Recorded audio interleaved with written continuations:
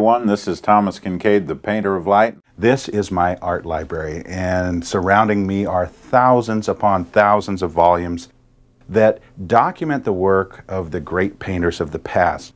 Now, I have spent countless hours in here with my magnifying glass studying the paintings of my heroes, the great masters of the past, many of which are completely obscure today.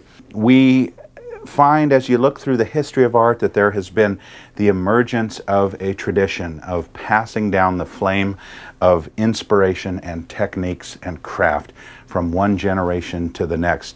I find that amazing, and I'm excited to participate in the process. In fact, from day one in my publishing career, I have been involved in helping to nurture the next generation of artists. I suppose it all began with my use of the apprentice system.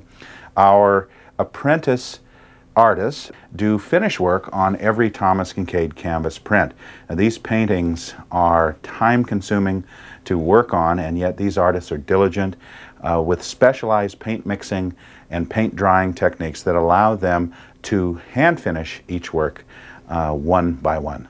But I suppose the ultimate expression of the apprentice system, or the master artist, so to speak, passing on his ideas and techniques, is in the development of a studio.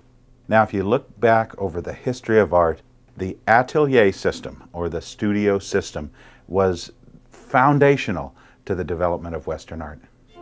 The great Leonardo da Vinci, perhaps the greatest genius of all time, apprenticed under a little-known painter by the name of Verrocchio, and Leonardo was said to have painted an entire figure in an altarpiece from the Verrocchio studio. What fascinates me personally about this entire process of the apprentice and master system is that in the passing on of techniques and taking artists under your wing, you have the chance to actually get new inspiration and new excitement for your own work. But beyond that, I'm very excited about Thomas Kinkade Studios, which is our newly formulated system of working with other artists.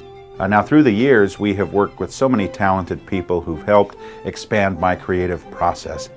Of course, the apprentices who work on my paintings and do the final highlighting.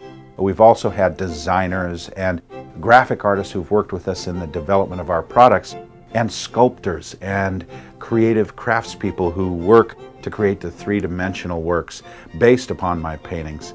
But now the next step for us, which I am so excited about, is working with upcoming and highly talented artists who desire to work in styles that would complement my own, so that we can create new works of the imagination and spread light even more. Well, you don't have to be an art expert to realize that a lot goes on behind the scenes in the creation of a work of art.